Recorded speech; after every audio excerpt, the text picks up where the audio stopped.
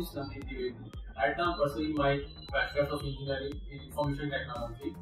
2 months ago, I planned for my abroad study, and that time I was very confused what to do, which exam should I take, IELTS, TOEFL or PT. And I heard about my friend that he was doing IELTS from an institution, and I asked him about the institution. He told me about Lakshmi Overseas Consultancy, and it was very good. He gave me very good reviews that faculty over there were very supportive, and after taking 1 or 2 lectures, you will be very satisfied.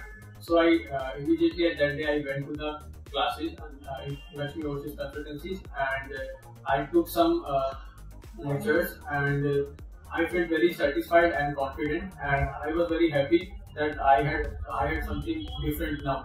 So I started my preparation over there, and at that time I was facing many problems in writing section, and I wasn't able to get more than 6 bands.